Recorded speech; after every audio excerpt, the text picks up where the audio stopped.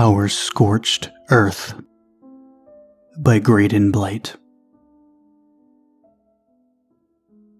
782 days and still no life. Empty skies and silent oceans. 782 days ago, when the birds fell to the earth, life in the sea boiled alive, and man fell to its knees.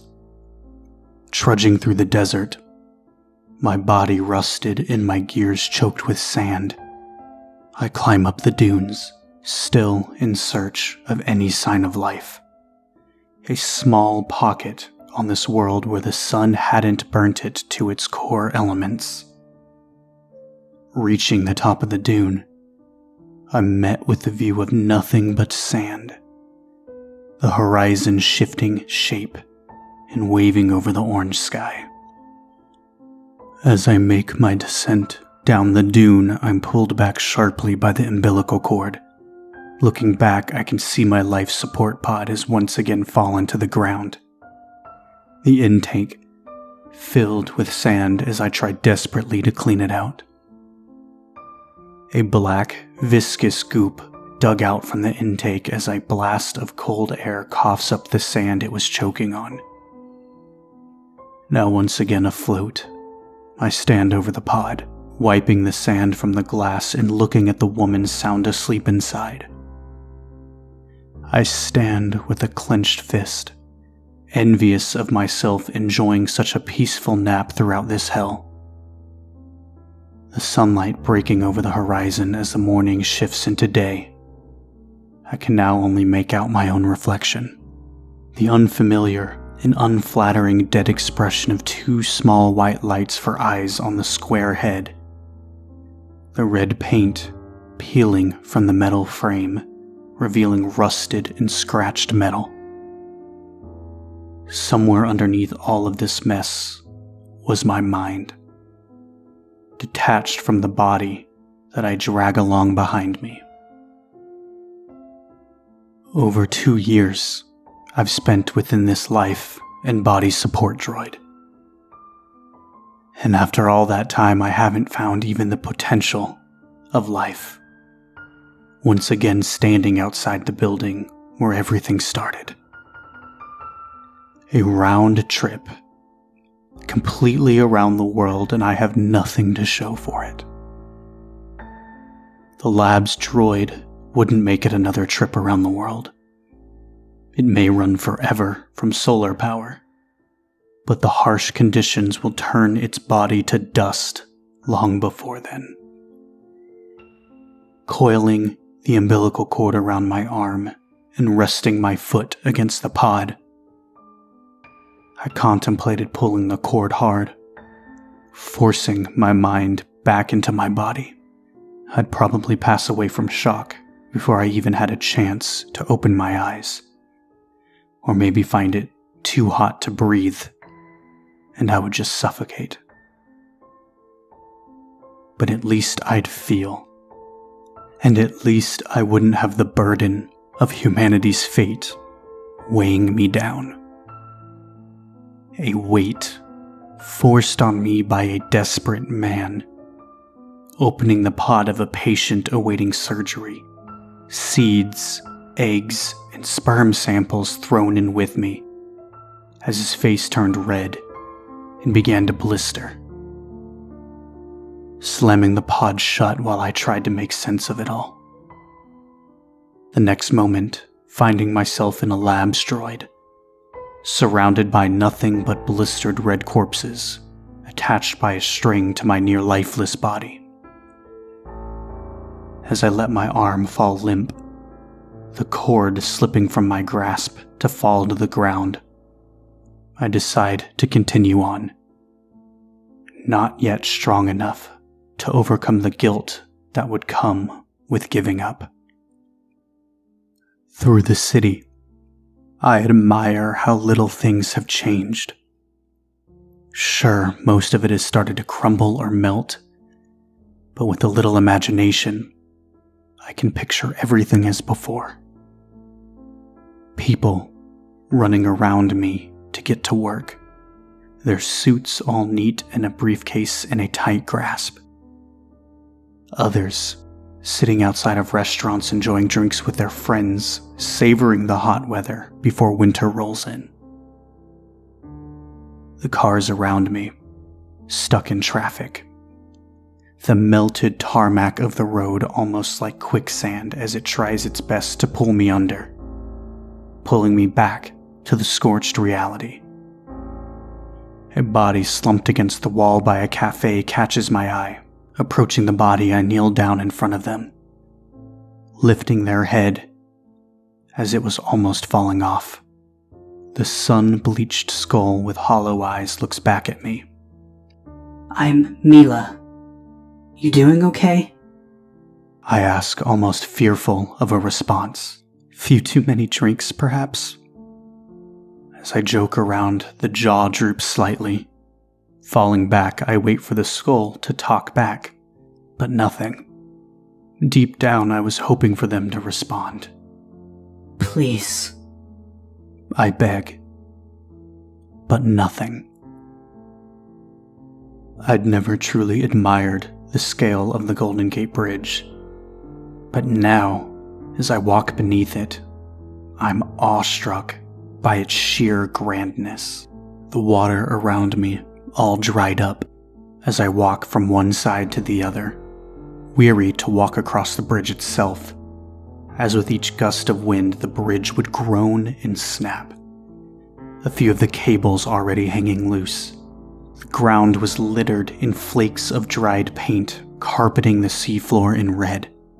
There's a blast of wind, strong enough to push my life support pod away from me as I grab onto the cord to reel it back in. I notice it's snowing the same red flakes of paint that were already around me. A magical sight as I continued onward. An oddly satisfying crunch with each step. The Dead Sea was the saddest sight I'd encountered. Walking through the archways of whalebone, crushing dead white coral beneath my feet. The endless, uneven terrain of a dead ocean.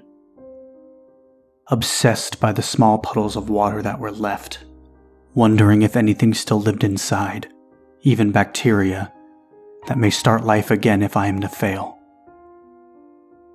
I'm not even sure what to do if I do find life, or somewhere to at least support the theory of it.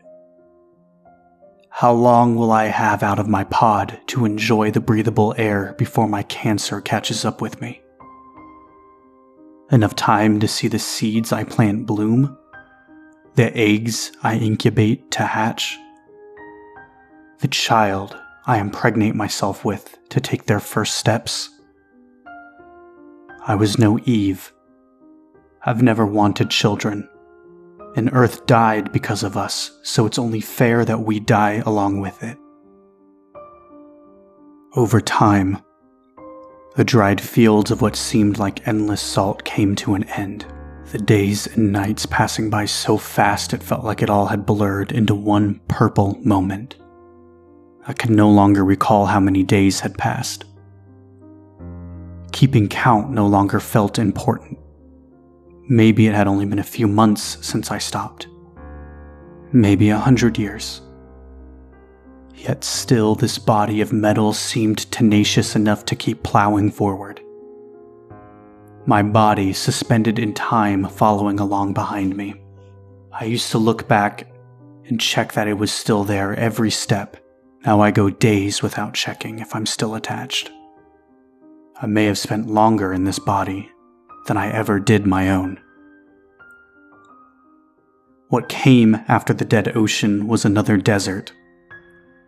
I'd grown weary of the same orange and brown color palette of this dead world. But still I kept on going forward, clambering over dunes in search of anything. Trying to carefully make my way down the dune, my leg seizes up and I begin to tumble. The umbilical cord wrapping around me as everything sinks into a deep black. A painful warm sting in my lungs as I wake up gasping for air, my skin like it's on fire as I try to make sense of my surroundings. Looking to my left and down the dune, I see the lab's droid in a crumbled and tangled mess. As I hold my breath, I grab onto the life support pod and push it over the edge as I slide down after it. My skin already turning red and starting to blister as I desperately try to take another breath, my lungs probably scarred from my initial gasp of air.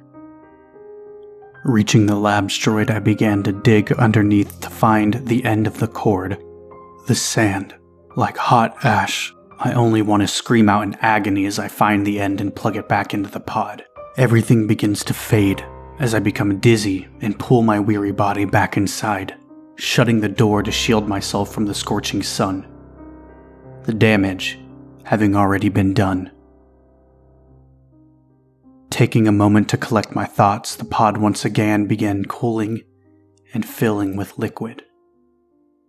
Hoping it would soothe my blistered skin, it only aggravates the wounds as I scream out in pain. A dull echo bouncing around the pod as the liquid falls into my mouth and fills my lungs. Back in the lab's droid again, I carefully untangle myself. Testing that the leg still works, I walk up to the pod. My face in frozen horror, the skin red raw and my eyes bloodshot and yellow, almost unrecognizable. What good could this body do anymore? My feet dragging through the sand, the absence of the sun in the sky helped me feel calm. Wishing my fall could have happened now rather than when it was at its highest. Walking through the night, I noticed my arms swing was stiff and rigid, my legs putting in less and less effort, my feet dragging more and more until finally they didn't have the strength to carve through the cooling sand. Checking my battery levels, shocked by the percentage. I'd never once seen it dip below 95%. Yet now it read as single digits and was falling closer to 0 by the second. As I began to panic, my knees buckled and my body fell and slumped over on its side. Running a diagnostic, it seemed the solar panels had been damaged, and it must have happened during the fall. The whole day, my battery was being drained, and now it had entered power saving mode. Nothing but my hands and head could move, and soon the power would fall to 0 and this body would shut off, leaving me trapped within the life support pod. The sun beating down on the glass as it cooked me alive.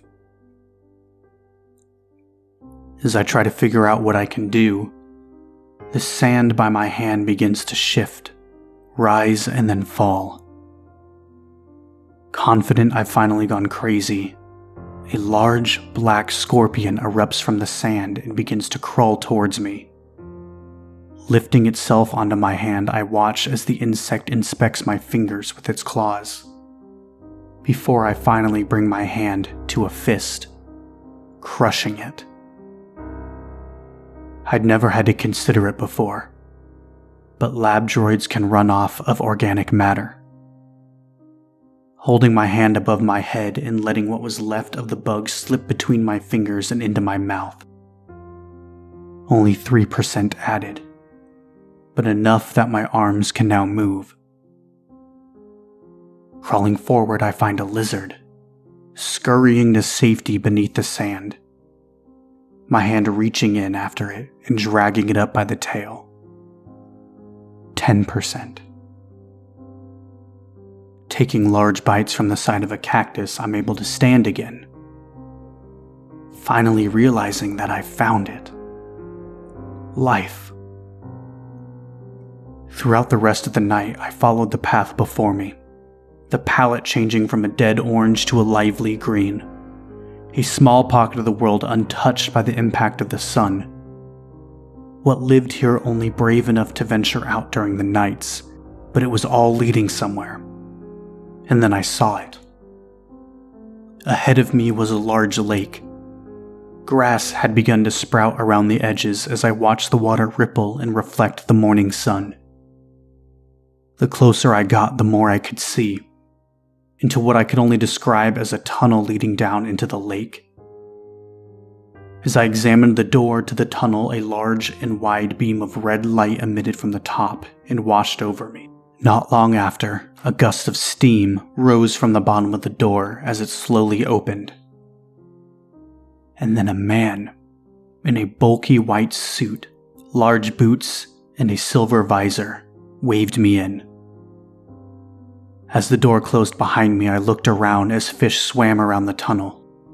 Everything dyed blue as the man spoke in a language I couldn't understand, though he seemed ecstatic for my arrival. Reaching the end of the tunnel, my legs again began to seize up. The organic material burnt and used up as my battery had once again been depleted to single digits. Men and women rushing to the aid of my pod as everything began to fade again. Then, there was a rush of cool air in my lungs.